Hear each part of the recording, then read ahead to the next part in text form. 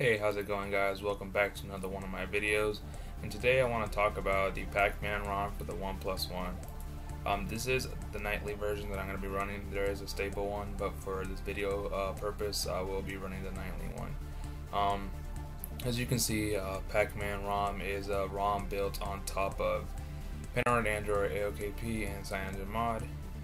It's got quite a bit of features, as you can tell. But one thing that I do want to mention is, I don't know why, but I flashed a stable copy and a nightly copy, and see how it says PA in black, and active display, and where's the other one? The weather status bar weather, something like that. It's right there. It is status bar weather. On my build, for some reason, it's not on there, and I tried the stable one and the nightly one, and I can't find it whatsoever. But this one thing that I do want to mention is that this ROM is one of the top 5 ROMs that was mentioned on Android headlines, and so yeah, that's a plus.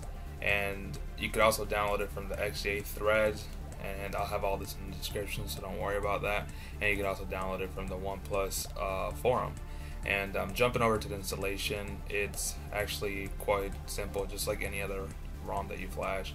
You download the ROM, and I'll have the link, which is this one that I flashed down here, and I'll have that down in the description, so you don't have to worry about hunting for it. And the installation method is just basically download it, and then you flash the gaps, which is this tab right here. You make sure you want to flash the full modular package, and that's what I flash, and it works perfectly. And then once you're in recovery, just make sure you wipe, data factory reset, flash ROM and gaps, and reboot your phone, and you're good to go. So yeah, that covers this part. I'm gonna go ahead and show you the quick video review. So yeah, I'll be right back. Hey guys, I'm back, and I'm gonna show you a quick hands-on review on the actual ROM on my ONEPLUS One. So here it is. It's actually shut off, and I want to show you how it looks like when it turns on. Alright, there it goes.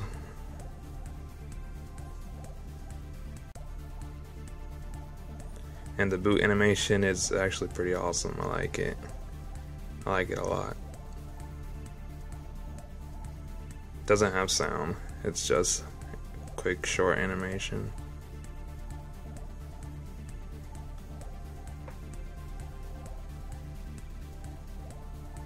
And it's loading. And a good thing to mention on this ROM is that it's not heavily modified, but whenever it's changing, like rebooting and whatnot, it has this little quick animation. I'll show you that. Let me raise the brightness real quick. And I actually want to note that there are some things in this ROM that don't look like whenever you flash it out of the box. Well, not out of the box, but whenever you flash it in recovery and you turn it on for the first time. I have a lot of exposed modules currently installed on my phone, if you can't tell. I have quite a bit, and they all work. But like for example, the blurriness and stuff, that's not on the actual ROM. That's an exposed module. But anyways, jumping onto the actual ROM, let's go to the settings. And the first thing that I want to show you is that it does look like any other CyanogenMod ROM that you flash. It's got the the basic actual options and settings. But the one thing that there is about it is the PAC settings right there.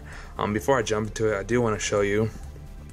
Scroll through the about the phone area. As you can tell, it's running the latest 4.4.4 beta 1, and as you can see, it's just other information right there. I've enabled developer options by tapping my build number several times, and there it is right there, developer options. But going back to the top, and see how I did that by just tapping, that's an actual exposed module. That's not the actual ROM. I just want to point that out so you guys don't get confused. But going to the actual PAC settings, it has quite a little bit of nice features. And I do want to mention one of the biggest features I was looking for is actually broken, which is a big sad face. But Pi does work. I've tested it, but I'm not a big Pi guy, so I just like using my on-screen nav buttons, even though the ONEPLUS One does have the actual hardware physical buttons that you can use. But let's start up in the beginning. The PAC console is basically what I was telling you, the OTA updates.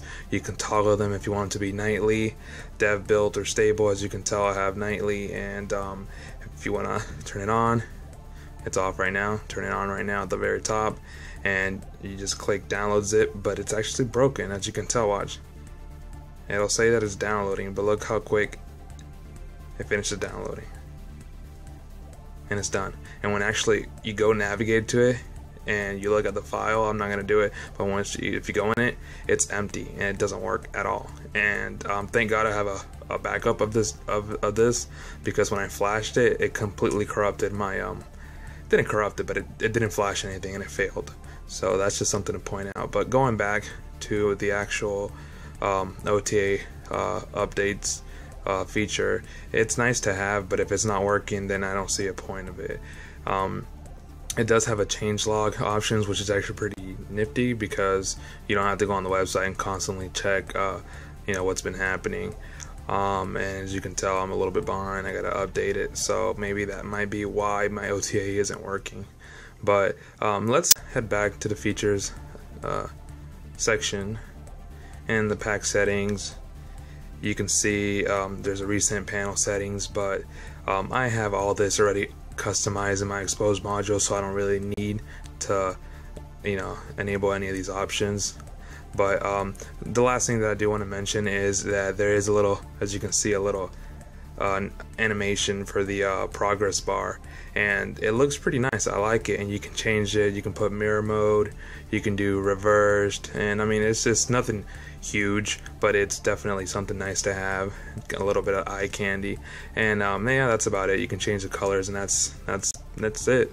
So this ROM is actually, in my taste, I like it, but it's not amazingly how do I say this? It's not the best in my opinion. Thank God for exposed module, because if it wasn't for that, I wouldn't have a lot of the features that I have, like things like this and whatnot. I'm not gonna go through that because I have too many, but yeah, that's about it. This is my little quick review, and I hope you guys enjoyed it. And the last thing that I do want to show is that whenever you do turn it off, or you're gonna reboot it and go to recovery, it has that little nice animation that I was showing you guys, and it's just something that appeals my eyes. So this is it.